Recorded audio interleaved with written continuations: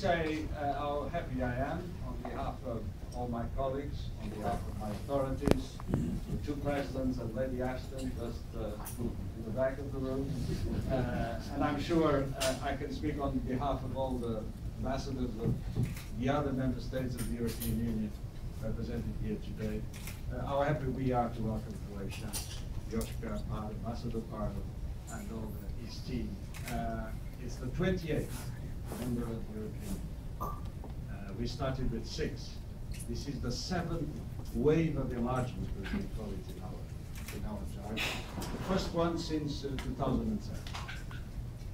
And I think this one, the accession of Croatia, speaks a lot about the vitality of the European Union. You know, some in this country and elsewhere, last year, 3 years ago, were saying not very nice things about the future of the Union. Well, here it is. Croatia joining today is a signal, a positive signal of the vitality of the European Union today, of the openness of the European Union. But it is also a very strong message revealing the strength of the Croatian people and the Croatian.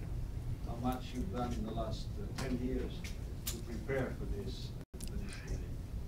We know that we were very tough on you because the conditions for accession for Croatia were particularly tough, I would say. You know, for all sorts of reasons that we may discuss this afternoon in our panel and holistic peace. But I know they were difficult negotiations, and the Croatia responded in a formidable way.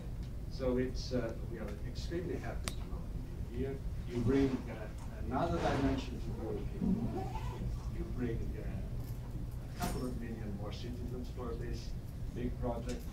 You also confirm that we want to finish our job. We want to continue to welcome countries that are ready and eager to join the European Union.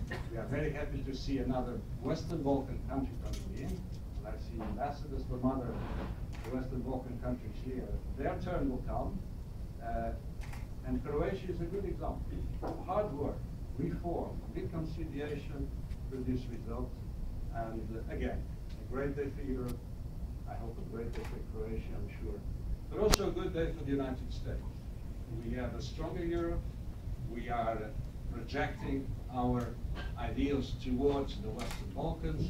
We are enlarging the area of peace, security, stability that is behind the European project. So, congratulations to Ambassador Pardo, congratulations to all the Croat people. Welcome to the European Union as the 28th member. Thank you.